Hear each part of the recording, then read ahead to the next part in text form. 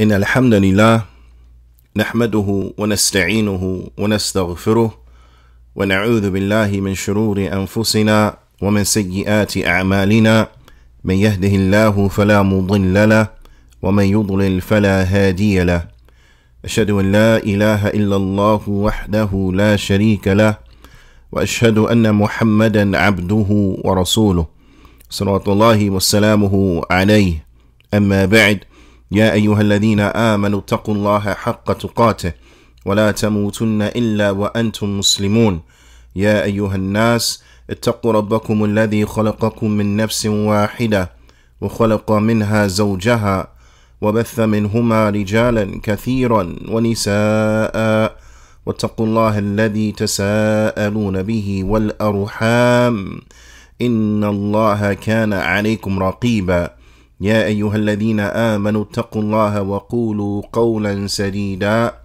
يصلح لكم أعمالكم ويغفر لكم ذنوبكم ومن يطع الله ورسوله فقد فاز فوزا عظيما أما بعد فإن أصدق الحديث كتاب الله وأحسن الهدي هدي محمد صلى الله عليه وسلم وشر الأمور محدثاتها وكل محدثة بدعة وكل بدعة ضلالة وكل ضلالة في النار ثم أما بعد الحمد لله على نعمة الإسلام والسنة حدثني جماعة من الشيوخ بإسناد كل إلى سفيان بن عيينة عن عمرو بن دينار عن أبي قابوس عن عبد الله بن عمرو بن عاص رضي الله تعالى عنهما أن النبي صلى الله عليه وسلم قال الراحمون يرحمهم الرحمن ارحموا من في الأرض يرحمكم من في السماء. The Prophet sallallahu alayhi wasallam, he said in this tremendous hadith, this hadith that is musalsal bil awwaliyah, this is a hadith that many of the imams of hadith, they will teach their students this hadith as the first hadith they will teach them. The Prophet sallallahu alaihi wasallam, he said that those who are merciful, they will be shown mercy by the most merciful. Be merciful and show mercy to those who are in the earth, and the one who is above the heavens, he will show you mercy. The ulama, they mention from them, قال الشيخ صالح عبد العزيز آل الشيخ حفظه الله تعالى ذلك بأن العلم رحمة نتيجته رحمة في الدنيا وغايته رحمة في الآخرة. He mentions, he says, this is because knowledge is mercy. The result of knowledge is mercy here in this world, and the ultimate goal of knowledge is mercy in the hereafter. We ask Allah subhanahu wa ta'ala to make us of those who benefit from their knowledge, to make us of those who their knowledge is a mercy for them and it results in mercy in this world, and those who will receive mercy in the hereafter due to them implementing their knowledge. Allahumma anfa'na bima 'allamtana wa 'allimna ma yanfa'una wa zidna 'ilma. We continue going over this tremendous hadith of the Prophet sallallahu alaihi wasallam, and we have reached the portion of the hadith, the last and final portion of the hadith, where the Prophet sallallahu alaihi wasallam, he said, "Kull Muslim ala al-Muslim haram," that all of the Muslim upon the Muslim is haram. Damuhu wa maluhu wa irduh, his blood, his wealth, and his honor, his reputation. All of that is haram. وقال العلامة محدث المدينة, the great scholar, the muhaddith of al-Madinah, al-Sheikh Abdul Muhsin al-Abad حفظه ta'ala, he mentions, he says, يحرم الاعتداء على النفس بالقتل وما دونه, that it is prohibited to infringe upon an individual. It's prohibited to infringe upon others, whether that be with killing with murder, or what is less than that we cannot infringe upon others. We cannot cause harm to others, whether that is the ultimate harm in killing them, or anything that is less than actually murdering them. All of this is haram. This is haram. الاعتداء على المال بالسرقة والغصب وغير ذلك, to infringe upon an individual's wealth, whether that be by stealing from them, or whether that be by robbing them, or other than that. All of that is haram. So if a person steals from another, this is haram to steal. To rob an individual, it's haram to rob. And other than that, so for example, other than that, to extort a person, it's haram. To cheat a person out of their wealth, to swindle them, all of this is haram. It is prohibited. It is prohibited in the deen of Islam. It is prohibited. وَالْإِعْتِدَاءَ عَلَى الْعِرْضِ, and also to infringe upon the reputation and the honor of individuals. This is haram. The Shaykh, he mentions, he says, بالسب والشتم والغيبة والنميمة وغير ذلك, to infringe upon the rights of someone else, whether that be by verbal abuse, by cursing them, by saying hurtful and scornful things to them, by verbally abusing them, by backbiting them, by slandering them, inventing tales against them, lying upon them, so on and so forth. And other than that, all of this is haram. We're not allowed to do this. We're not allowed to slander people. We're not allowed to backbite people. We're not allowed to make up lies and tales about people. We're not allowed to verbally abuse people. We're not allowed to cuss and curse at people, and so on and so forth. These things are haram, and I want you to reflect upon this. These things are haram, and I'm stressing this is because it has become very easy, especially in the time of social media, to troll individuals. And a lot of times when individuals are being trolled, what they are doing or what is happening to them is some sort of verbal abuse, is some sort of abusive language, is some sort of abusive speech. So it is incumbent that we understand that we are not allowed to embark upon the likes of these things, especially when it comes to the Muslim. As the Prophet sallallahu alaihi wasallam, he said, Kullul Muslim ala al-Muslim haram. All of the Muslim is haram upon the Muslim. Naam, all of the Muslim is haram. We're not allowed to infringe upon a person's dam, upon their health and well-being, upon their life. We're not allowed to hit people, to slap people, to punch people, so on and so forth. We're not allowed to do these things. It's haram. وَكَذَلِكَ مَالُ, and his wealth is haram. We're not allowed to steal from people. We're not allowed to rob them. We're not allowed to take their money without right. We're not allowed to damage their property. We're not allowed to seize and take their property. These things are haram. Now, as we understand that these things are haram, then likewise, verbal abuse and slander of a Muslim is haram. We're not allowed to verbally abuse them. We're not allowed to speak to them in disrespectful terms and manner and ways. We're not allowed to lie on them, and so on and so forth. These things are haram.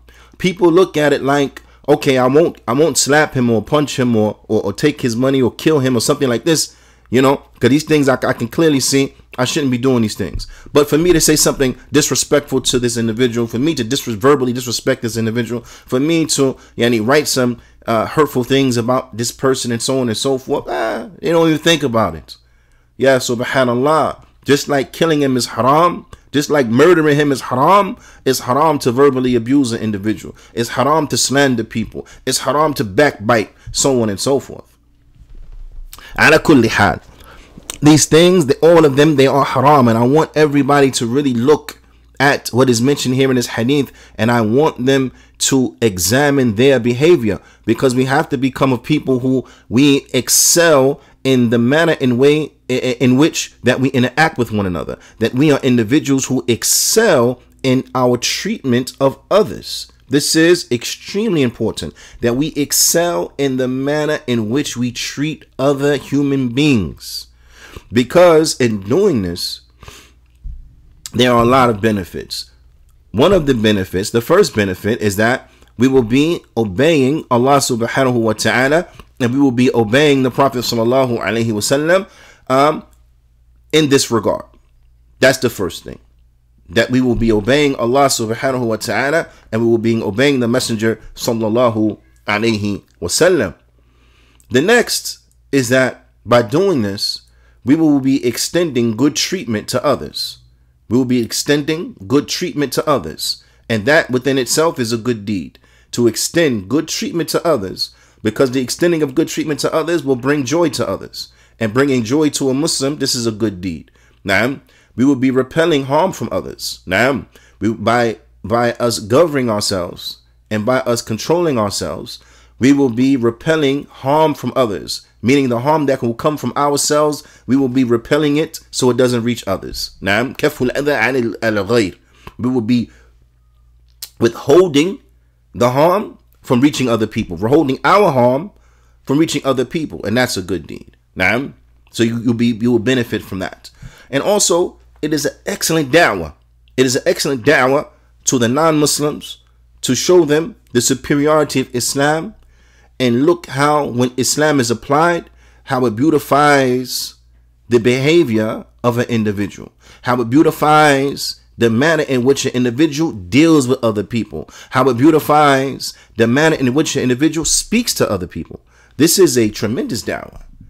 This is a tremendous da'wah to the non-Muslims. So there's all of these things we have to take into consideration, that when we do what we are commanded to do, there is linked to that one good, many good things, of which some we can perceive and some we don't even perceive. But the good results and the good consequences or ramifications and that which will result from good deeds is good upon good upon good upon good upon good. And likewise, the opposite is also true.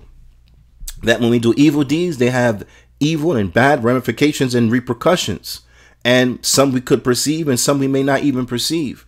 But it is bad that will be linked to bad, that will be linked to bad.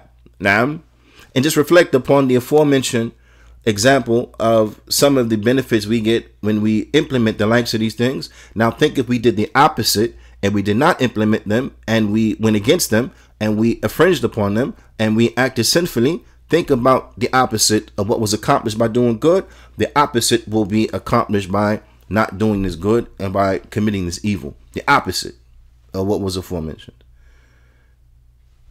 That within itself should be enough to make the Muslims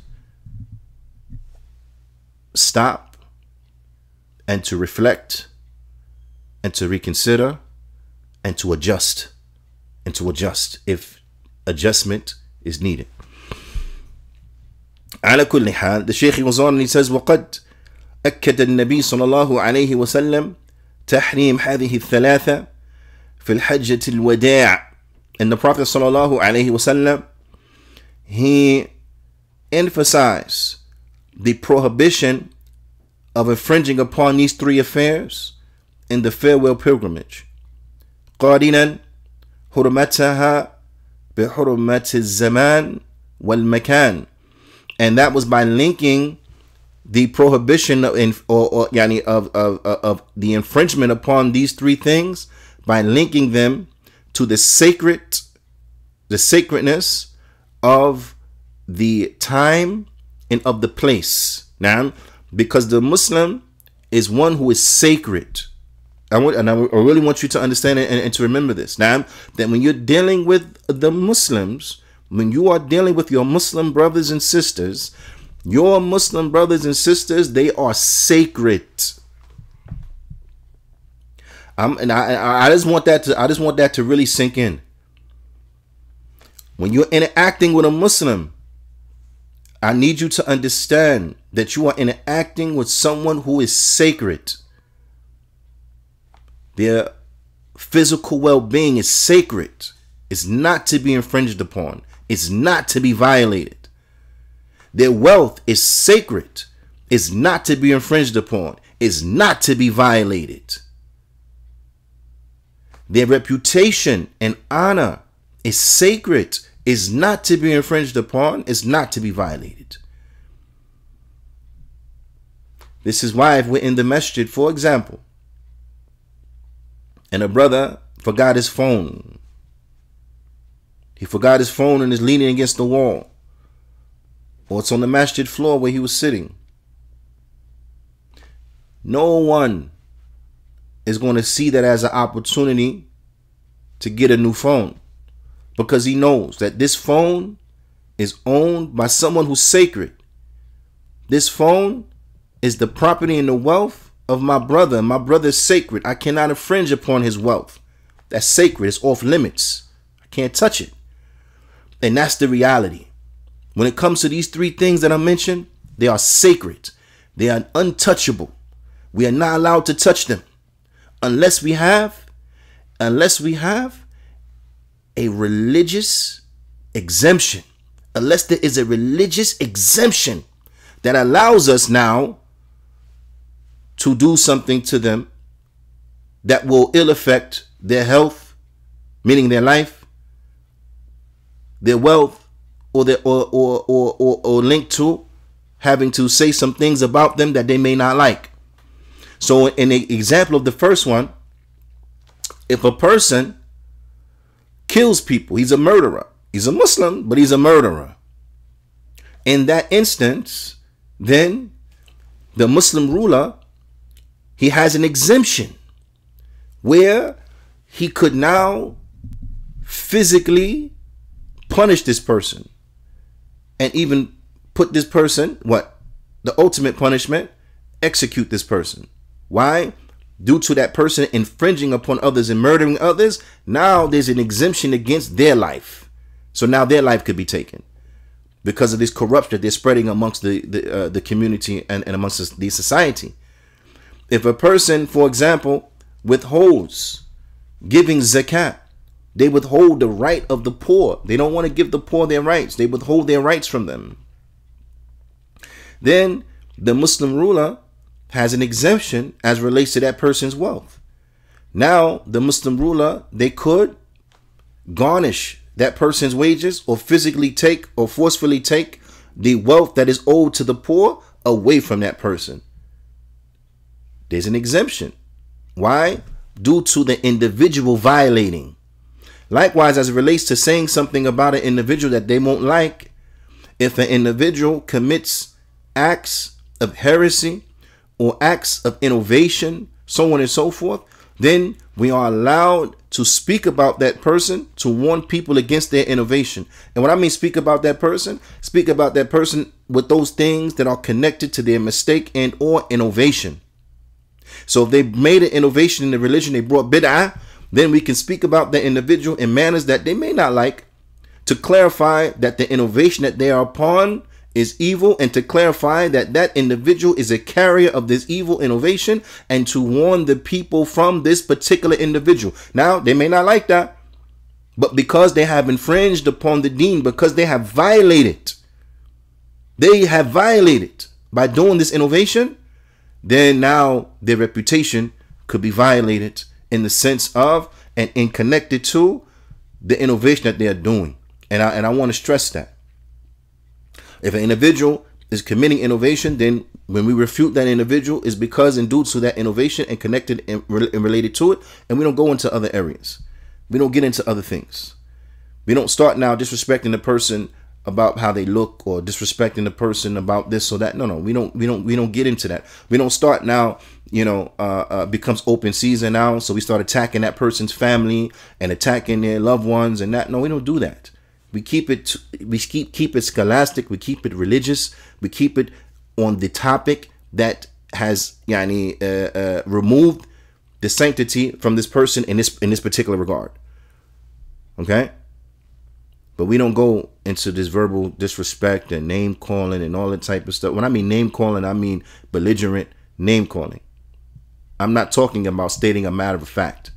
So if a person, for example, is ignorant, then we can say about the person that they are ignorant, jahil. If the ignorance is compounded, you can say this is a jahil, jahluhu mutarakkib, murakkib. You can say this person is ignorant and his jahl is murakkib, is compounded. If the person is unintelligent, then you can say the person is ahmaq. He's unintelligent.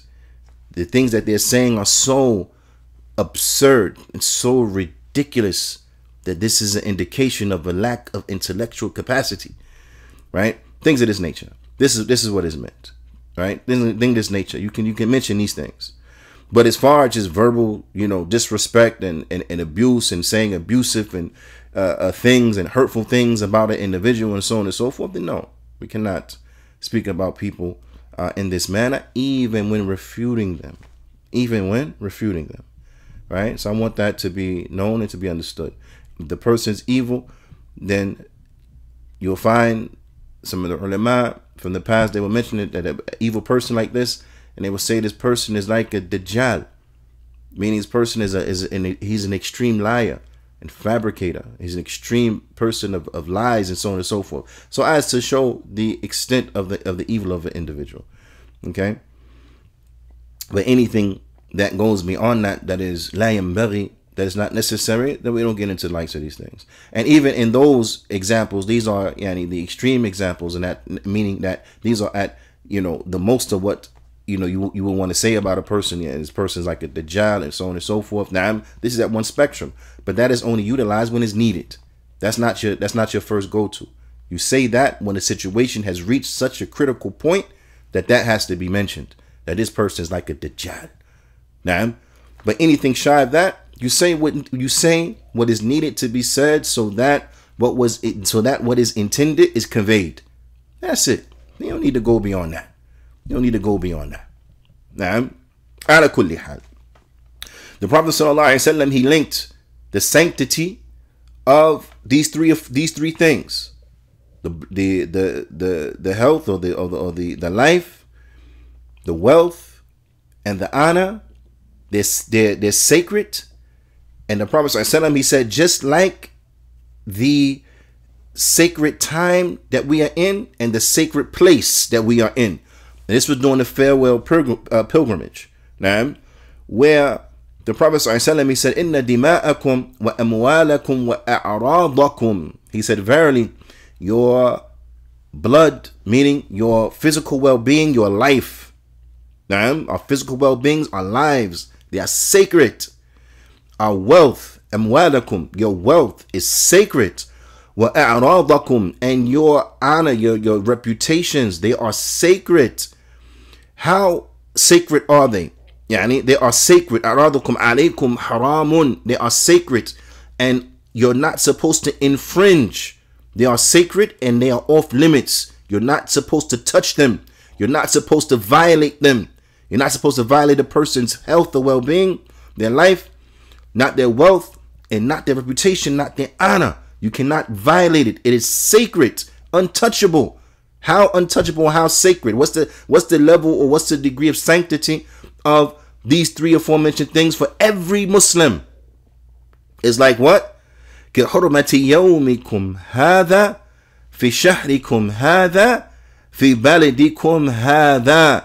It is sacred like the sanctity of this day, in this month, in this land.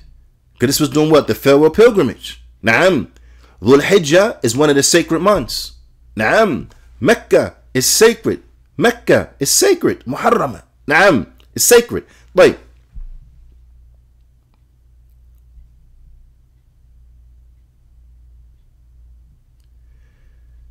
So,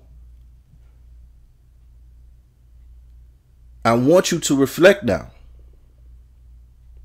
on the sanctity of the time and the place.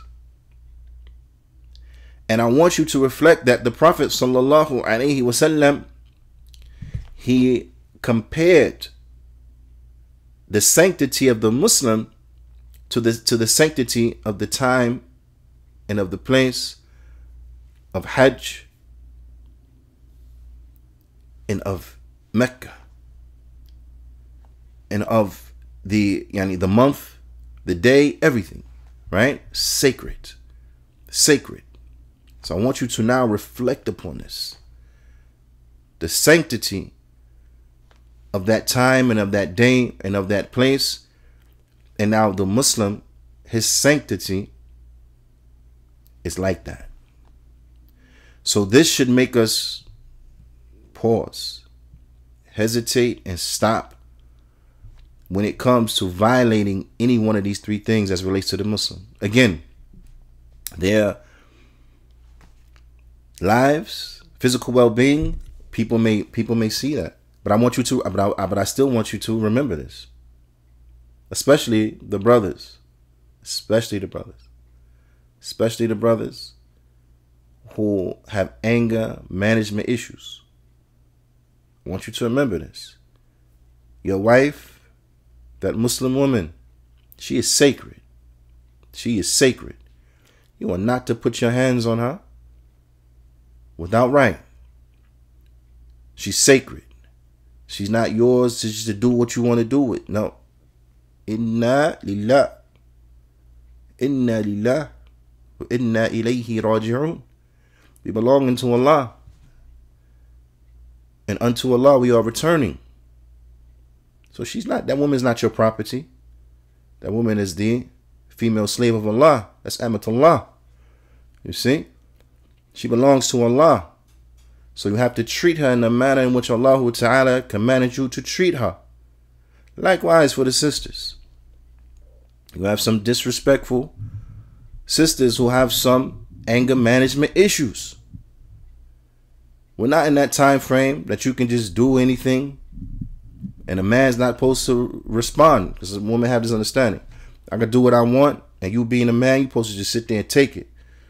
And also the man, he has to, just because she violated don't mean you violate. But the point is that this type of mentality has to stop. You can't have this and bring this to your marriage, and then now when your husband says something, you just want to slap him in his face because you think you have it like that. You don't have it like that. No, you do not. Striking in the face is haram. You're striking a person who the Prophet ﷺ said, if I were to command anyone to prostrate to any created thing, then I would have commanded the woman, the wife, to prostrate to her husband. You're striking a man who's sacred, a Muslim man. He's sacred. You can't just be hitting him like that just because. Just because you feel, just because you have an emotional moment. No. Have to govern yourself. That man don't belong to you. That man belongs to Allah subhanahu wa ta'ala. So you have to treat him in the manner that Allah told you to treat him. You understand? Because the Muslims are sacred. Period. And I want to keep stressing that. So you don't infringe upon the Muslims. Ala kulli hal.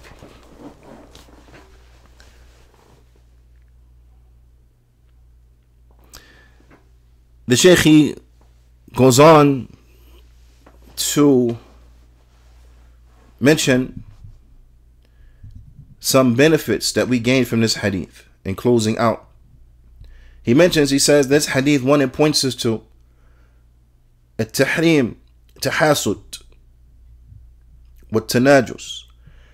It prohibits having enmity or jealousy and envy. Now, it prohibits his envy. We're not to be envious of one another. Nor are we to artificially play with the prices. Now, we are not to artificially play with the prices and interfere with people's financial transactions. We cannot play these games when it comes to the wealth of the Muslim. Because remember, the Muslim, what? Their wealth is haram. We can't play around with that. Right? So we can't artificially inflate prices to get people to pay more. Now, and we cannot buy upon the purchase of our brother, meaning we cannot undercut each other in financial transactions. Now, we cannot undercut our brother and undermine them when it comes to financial transactions and to push them out of a deal that they were going into, or so on and so forth. All of these things are haram because they're linked to infringing upon one of the three things that were mentioned. وَكَذَلِكَ الشِّرَاء عَلَى شِرَائِهِ.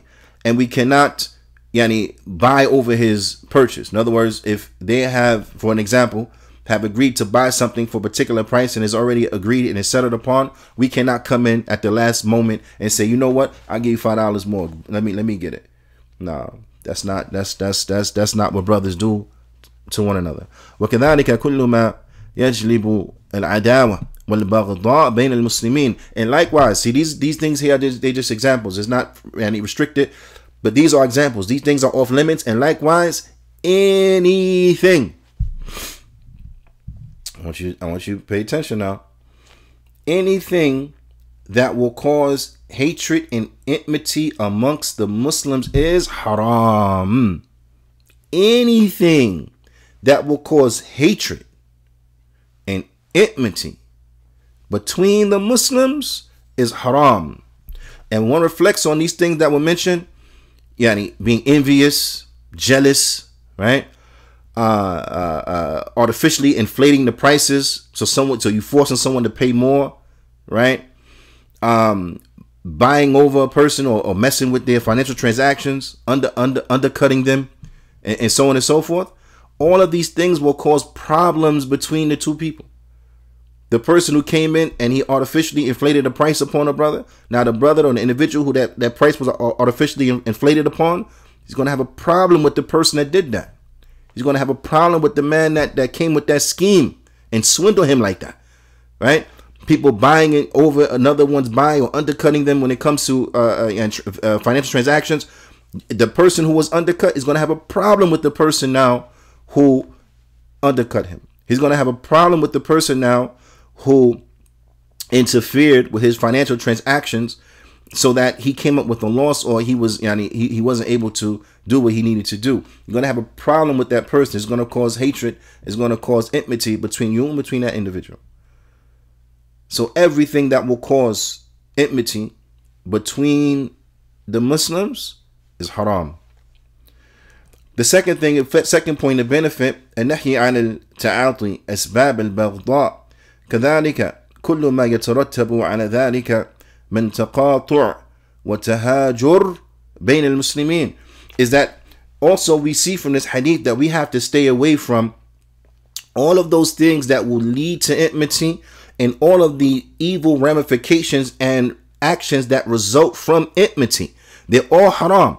So the things that will lead up to enmity is haram. And the things that result from enmity, likewise, they are haram. What are some things that result from people having a problem with each other, from people having issues with each other, from people not liking each other? Is that they will abandon each other and they will boycott each other. So these things are what? Haram. So typically, boycotting the Muslim is haram. It's haram. That is not our first line of action. It's not our first course of action. It's just the boycott. No, it's haram to boycott the Muslims. There only comes exceptions when you have religious exceptions, right? When you have an exception due to the religion, then you can do it. Anything shy of that, then no. So, for example, the innovator could be boycotted. The innovator could be boycotted now due to the innovation. However, it is with conditions, meaning that the sole reason for boycotting the innovator is to draw to their attention the severity of the innovation that they are upon, and thus by this course of action, hope that it will make them reconsider and retract and come back to the Sunnah. Now, this is the purpose. To try to bring about a greater good or try to bring about good. So we employ this tough love, for lack of a better term, to bring about good, to make them realize, okay, I can't, I need to stop what I'm doing. Also, to save individuals who may be weak from falling into the evil that person has fallen into. Now, so if you fear for people that they may become affected, then of course you stress this. You stress this. Don't sit with them. Don't eat with them. Don't talk with them. So on and so forth. Why? Because you fear for the person that you're speaking to, that by being in close proximity and interacting closely with this individual, it may cause them to become upon what they are upon and be affected by their innovation. However, if it has become clear that these objectives will not be met, meaning that you're in a situation where boycotting them will cause more harm for you. Boycotting them will cause more harm for you or more harm for the situation, right? Then in that case, you don't do it. Or will cause more harm for that particular person, right? Then in that case, you don't do it. So for an example, if there's a person who's upon innovation, but they're a person who, they have fallen into that error because they have fallen into that error, but a person who, if addressed, there is some hope and you feel that they may retract, then of course you have to interact with that person to bring these things to their attention, to refute what they are upon, to dialogue and communicate with them so that you can advise them to leave alone that innovation that they are upon. Now, without that dialogue, without that communication, without that open lines of communication, then you will be incapable of giving this advice, right?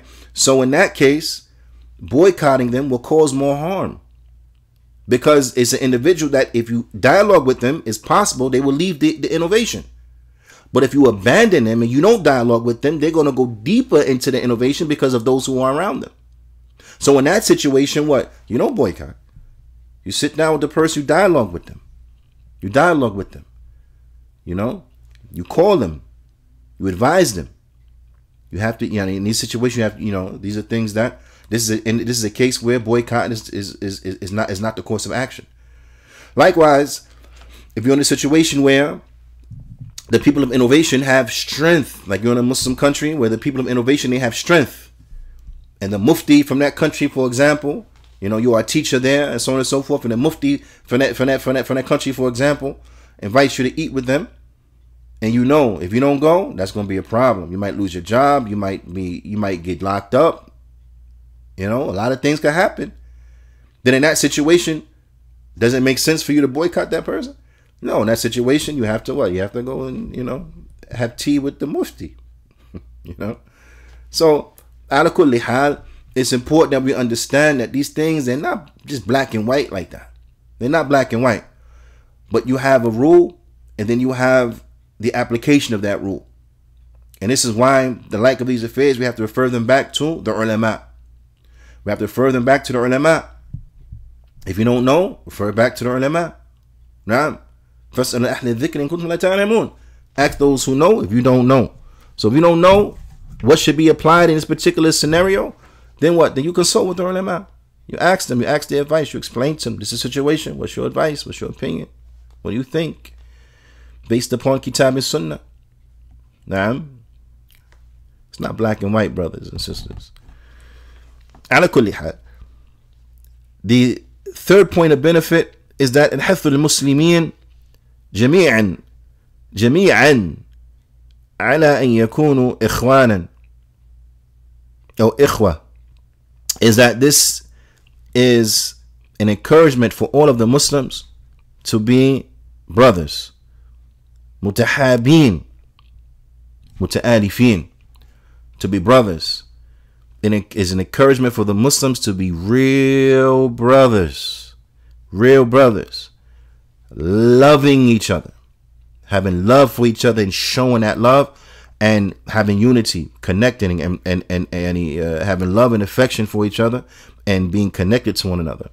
This is an encouragement, an extreme encouragement for the Muslims to be brothers and treat each other like brothers.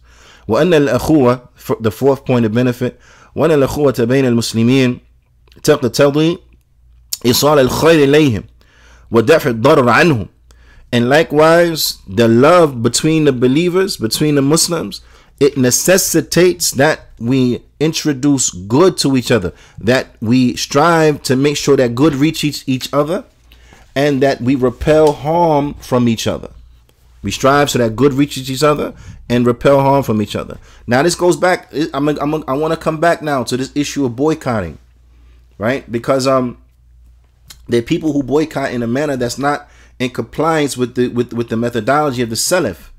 Now, the people who boycott in a manner that's not in compliance with the methodology of the Salaf. In other words, boycotting is not in all cases at every single period of time for everybody. You know what I mean? No. But rather sometimes, now we boycott, we stay away, and that's it. And then at other times where we interact. You have to interact with the individuals to what? To call them. Because now the Shaykh, he mentions, he says that from brotherhood is that we bring good to each other and that we repel harm from each other.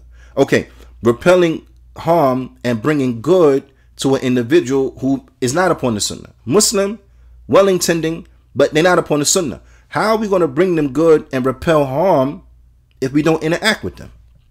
You understand?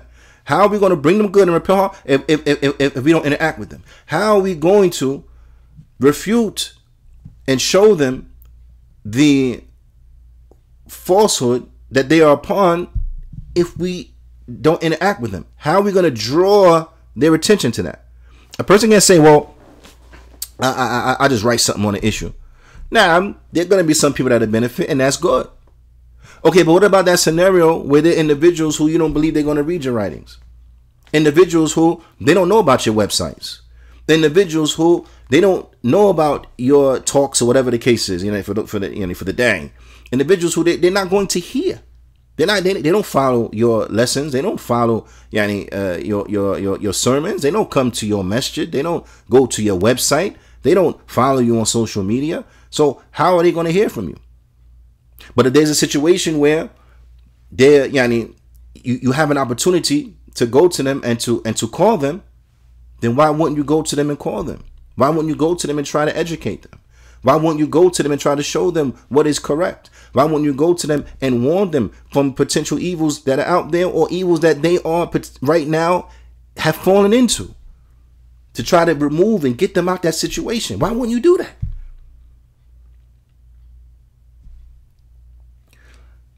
Did not Ibn Abbas radiallahu ta'ala anhuma, did he not go to the Khawarij and debate them? He went. Ali radiallahu ta'ala anhu, at first he was scared for him. He said, no, I don't think it's a good idea. But then when he explained what he wanted to do, Ali radiallahu ta'ala anhu, he said, Naam, okay, yes, go. And he went. And there were many from the Khawarij that left with him. They repented, came back to the Sunnah, because they were shown the evil of their ways, because they were upon what they were upon out of ignorance. You see? In any event, ala kulli hal, things are not black and white. So I just want to keep stressing that. The fifth point of benefit, أنه يحرم على المسلم لأخيه ظلمه وخذلانه واحتقاره والكذب عليه. That it is haram for a Muslim, this hadith shows us in the clearest of terms, it's haram for a Muslim to oppress his brother or sister Muslim, or to betray them, abandon them, to betray them, haram, or to look down on them, or to lie to them. All of these things are haram. Naam. Because when one reflects upon all of these things will result in hatred and enmity between the Muslims. Somebody oppress you, you're not going to like that person. Somebody betray you, leave you hanging, abandon you at your time of need, you're not going to like that person. A person looks down on you and treats you like you're nothing and the like, you're not going to like that person. Person disrespecting you and looking down on you, talking down to you like you're nothing and treating you like you're nothing, and so on and so forth, you're not going to like that person. Person lying to you, right? They get caught in their lies, how they done lied to you, and so on and so forth, you're not going to like or trust that person. All of these things will undermine the brotherhood. So anything that undermines the brotherhood and connection and relationship between the Muslims is haram. The sixth point of benefit, بيان خطورة الاحتقار للمسلم لأخيه.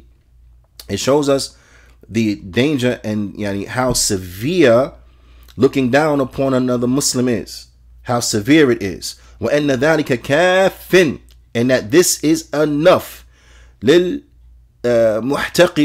من الشر وإن لم يكن عنده شر سوى. I want you to think about that. Is that looking down on a Muslim is so dangerous, it's so despicable, that it is enough of evil. It is enough of evil that if a person had no other sins, I want you to listen to this. If they had no other sin, they didn't commit any other sin, but they look down upon a Muslim, that one sin by itself is too much. It's too much sins. Too much. It's too bad, too evil. By itself is too much. So now think about us. We have a lot of sins, right? We have a lot of sins. So now you add this one sin that by itself is too much to an individual who has other sins. That's a bad recipe. That's very bad. Do you understand? So looking down upon other Muslims is so despicable. And in this, it shows us the repugnant nature of racism. It shows us this. And I really want us to understand this. Now, and especially the African American. I want you to understand this, right? So, of course, what I'm saying, it applies to everybody. But right now, specifically, I'm talking to the black people, talking to the black brothers and sisters, right? Racism is despicable. Do you understand? Does racism exist? Yes, racism exists. Are there some Muslims who are racist? Yes, there are some Muslims who are racist. They shouldn't be, but they are. Okay? But a component of racism is what? Is looking down on other people. These people, you look down, they're not good enough. Okay? When it comes to certain things, oh no, they ain't good enough. Business, we don't do business with them. Why? What's one of the underlying understandings of that? Is that what? They're not good enough. We don't do business with them. Huh? Can they come and sit at our table and come eat with us? I don't eat with us. We don't eat with the likes of them. That's why. Looking down on them, right? Okay, it comes time for marriage. Maybe one of them, they can, get married, good brother. Nah, we won't marry them. Why? We look down on them. They're less than. You understand? That's a component of racism. Looking down upon others. So I'm stressing this because, listen, as a black man, I've been treated racist by many people. Treat me in a bad way because I'm black. Some non-Muslims and some Muslims treated me bad. You understand? Discriminated against me. I wasn't good enough. Looked down on me. So on and so forth. Right? Don't want to invite me places. It's cool. Don't want me come place. I'm not welcome. That's cool. Would never marry anybody in their family to the likes of me based on how I look. That's cool. I cannot now, in turn, respond to their racism with racism. Do you understand? They committed this horrible and ugly and despicable act by looking down on me. That's on them. Yawmul Qiyamah, that's on them. If they infringed upon my rights in any which way, shape, and form, on the day of judgment, I'm going to get my right back. They're going to be in trouble. You with me? That's if what? If I do what is correct. See, the fact that someone else doesn't do what is right doesn't give you license now to be wrong too. No, they didn't do what's right. They violated. They're in trouble. That's on them. If you do the same things and you violate, then you're going to be in trouble as well. You're also going to be in trouble and subject to trouble, being in trouble.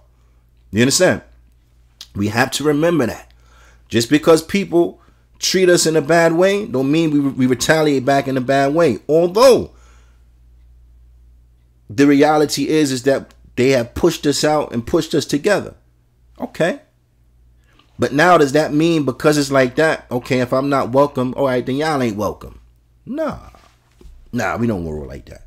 Why? Because at the end of the day, we belong to Allah. And on the day of judgment, we want to benefit. On the day of judgment, we want to benefit. And I want everybody to understand this. On the day of judgment, we want to benefit. And if benefiting means that I got to be patient with your harms, so now on the day of judgment, I'm going to benefit from your good deeds, or I'm going to benefit because you're going to take my bad deeds, then that's going to be our transaction then. I'm trying to benefit when I meet my Lord. I'm trying to go to Jannah. I'm not trying to allow your foolishness to get me in trouble. I'm not trying to allow your foolishness now to put me in the position where you may take my good deeds. I'm not going to allow your foolishness and your stupidity to get me in trouble with the Lord who created both of us. I'm not doing that. If that's how you want to be, that's on you. If you took something from me, I'll get it back. No problem. You can hold that. I'll take it back when it really counts. But I'm not going to put myself in a situation now because you're so stupid that you put your own self in a situation. I'm not going to put myself in that same situation. That's what we have to keep remembering. And I'm stressing to African Americans because what? Because it's hard. It's hard, man. I'm not going to sit here and lie to you, act like, oh, it's easy. You understand that these things come, no problem. I don't feel hurt by it. No, you're going to be hurt. It's going to hurt your feelings. You're going to feel disrespected because it's disrespectful. But you have to govern the way that you respond, thinking about the bigger picture. Okay, it's like that. No problem. Hold that. Their judgment. Run it back. That's how we have to keep remembering that. We have to keep remembering that. Don't allow their mistreatment to make you hate them in a manner that's beyond bounds. You understand? It's very, very, very important that we stress this because this is a fight. This is a fight. It's sad to say it, and it shouldn't be like that, but that's the way it is. It's a fight. So we have to fight ourselves to keep doing what is right, despite other people doing what's wrong, and that's just the bottom line, you know. So that's what I want to say to every black person hearing my voice, and everybody else who's put in a situation where they have to. You know, these words are, what do you call it? These words have relevance to them.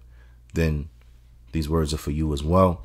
And for everybody else, I mean, you have to do what's right. Stop being like this because you're just hurting yourself at the end of the day.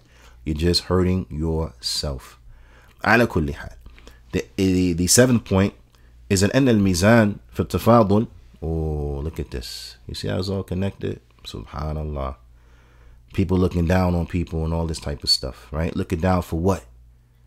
Because I'm not as light as you. Or we flip it. People look down on people because you're not as dark as us. You understand? That makes you better. Your skin complexion makes you better. Your tone makes you better. You can pass the brown paper bag test. That makes you better than somebody who can't pass it, right? No, not at all. You see the beauty of the deen, the holistic teaching here. After the Sheikh, he mentioned how you don't look down on people. This is not the way, right? You know, you don't look down on the Muslims because looking down means you think you better. You know, you don't look down on somebody except that you're from a place that's higher. You think you better. You're looking down. I'm better than you. You know what I mean? No. What makes you better? وأن الميزان في التفاضل بين الناس التقوى. That which will make people better make people better than other people is what is taqwa, is their obedience and fear of Allah subhanahu wa ta'ala. The more obedient they are to Allah, the more they stay away from sins and disobedience unto Allah. That makes them better. That's who's better. Not because you was born in this place, or you speak this language, or you look like this, or you this height, or this your tribe, and you know, not because your forefathers was this and that. No. None of that. What makes you better or makes somebody else better than someone is how much they fear Allah subhanahu wa ta'ala. That's the true metric. That's the true measuring stick. The one who is more obedient to Allah, that's the one who is better. Now I want you to reflect on this though. That's a measuring stick or a metric that none of us can accurately gauge. We can't gauge that. I can't look at you and say how much taqwa you have. You can't look at me and say how much taqwa I have. I don't know what's in your heart. You don't know what's in my heart. I don't know what's in your heart. You don't know what's in my heart. I don't know all the deeds you do. You don't know all the deeds I do. I don't know the sins you stay away from. You don't know the sins I stay away from. Likewise, I don't know the sin. There's some sins you do I don't know about. There's some sins I do you don't know about. We have to understand who we are. We're flawed people. We're flawed. We're not going to know who really had the taqwa, real for real, until when? The day of judgment. This is why Ahlul Sunnah, we don't say nobody's guaranteed Jannah, except for those who there comes a text, say they guaranteed Jannah. Naam. So the Sahaba, naam, we know, they got the Jannah. Allah Ta'ala said, Radiyallahu anhum wa radu an. Allah is pleased with them, they pleased with him. We know this. Naam. The Prophet ﷺ, he said, Abu Bakr fil Jannah, Umar fil Jannah, Uthman fil Jannah, Ali fil Jannah. That Abu Bakr is in Jannah, Umar is in Jannah, Uthman is in Jannah, Ali is in Jannah. We know this.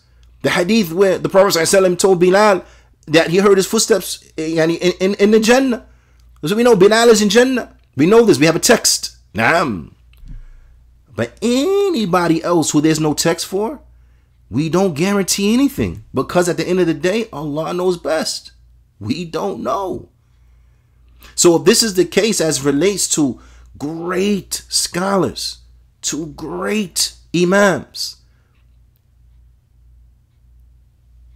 how do we interact with ourselves like we know where we're going? We don't know where we're going. We hope and we fear. We hope Allah accepts from us our good deeds, and we fear that He won't accept them. We hope Allah forgives us. We fear we have done something that He's not going to forgive us. We fear meeting Allah with shirk, because Allah says He don't forgive shirk. We fear falling into polytheism. We fear falling into that which is not correct. And we hope we do what's right. So we between hope and fear. We hope to go to Jannah, and we fear we may have to go to hell. None of us has a guarantee. Because none of us can what? We can't gauge our taqwa. We don't know. There's certain indications. Now, person's obedient, stay away from sin. This is a good sign. But to really gauge, Allahu A'lam. Because, and I'll put it like this. Is it possible that a person on the outside, apparently, I'm on the outside, we're talking outside right now, they do good and they stay away from evil, but what motivates them in doing that is to have others have a good opinion of them, or to have others speak well of them, so on and so forth. In other words, they're doing these things to show off. Is that possible? That a person could apparently be righteous, but in reality they're just showing off? That's possible. So what I'm saying is that we have indications. Yes, doing good and staying away from evil is an indication, but you have to always go back now and say, well, what's my motivation? Is this sincerely for Allah, or is there something else going on? Is this purely for Allah, or are there some other underlying motivating factors that are leading to this and that? This is why the Salaf, they will always question themselves, and they will question their intentions, and they will always purify their intentions and keep the look of a constant purification of the intention. Do you understand? So, like I'm saying again, these are indications, but again, we're not going to know how well we did or didn't do until the day of judgment. That's the reality. So there is no guarantee. It's not like the battery indicator on our phone. We can say how full it is, or how low, and so on and so on. We don't know. Some of us now could be in the red, even though our mind got us thinking that we fully charged. Some of us now could be in low power mode, even though in our mind we think we're operating at optimal capacity. We don't know. This is why you have to be humble. This is why it don't make sense for you to look down upon nobody. Don't look down upon no Muslim. Really, don't look down, because the race is not over yet. And you don't know how you're going to finish. You don't know how they're going to finish. So don't look down upon anyone, period. But concentrate on making yourself better, so that when you meet Allah subhanahu wa ta'ala, your battery's in the green. Ala kulli hal. Allah ta'ala, he says, Inna akramakum indallahi atqakum. That verily the most noble with you with Allah, then they are the one who fear Allah the most. The 8th point is that taqwa mahalluha al-qalb. Is that taqwa, its place is inside of the heart. That's where it lives at. It lives inside of the heart. كما في هذا الحديث, as it comes inside of this hadith. وكما في قوله تعالى, as it comes in Allah Ta'ala's statement, ذلك ومن يعظم شعائر الله فإنها من تقوى القلوب. And Allah Ta'ala's statement in like this, and verily the one who they honor the symbols of Allah, then verily that is from the taqwa of the hearts. That is from the taqwa of the heart. Naam. Well, of the hearts. The sha'a'ir of Allah, meaning that these are the signs, yani a'lam ad-din al-zahira, that they are the signs and the hallmarks of the deen. So and this is a very important point, that the taqwa lives inside of the heart, but the one who they honor the signs and those hallmarks of the deen, then this results from the taqwa that came from the heart. So the signs of the deen are those things that Islam is known by, right? Those things that Islam is known by, those apparent things that Islam is known by, these are the symbols of Allah. This is what is meant by the symbols of Allah. And the one who honors them, then this is a sign, this is from the taqwa of the hearts. So when you honor them, that's what? That's outwardly, right? But the source of where it's emanated from was where? It was from the heart. The taqwa, that's where? Inside of the heart. So this is why, we don't know whose level is what. We don't know, whose battery is full and whose battery is not. We don't. Whose taqwa, battery is full, taqwa battery is not. We don't know. We don't know. Allah knows. We don't know. Allah knows. Us, we don't know. The 9th point, which was indicated by what was aforementioned, is that what? And the taqwa fil qulub, that the taqwa in the hearts, تظهر آثارها على الجوارح, that the taqwa that's inside of the hearts, then it becomes manifest upon the limbs. وبصلاح القلوب يصلح بقية الجسد, and by the rectification of the hearts, the rest of the body will become rectified. And the 10th and final, and this is important to know too, that taqwa, yes, there's a internal, external. It's there internally, and then you have to act externally, upon what is correct and stay away from that which is wrong. So, they go together, as aforementioned. The 10th and final point, تحريم الاعتداء على المسلمين في دمائهم وأموالهم وأعراضهم. And that is the prohibition of infringing upon the rights of the Muslims as relates to their lives and physical well-being, as relates to their wealth and property and money, and as relates to their honor and reputations and the like. It is haram to infringe upon these things. And then the Shaykh gets into the next hadith.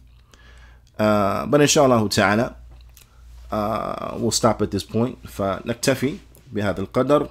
وصلى الله وسلم على نبينا محمد وعلى آله وصحبه أجمعين وجزاكم الله خيرا.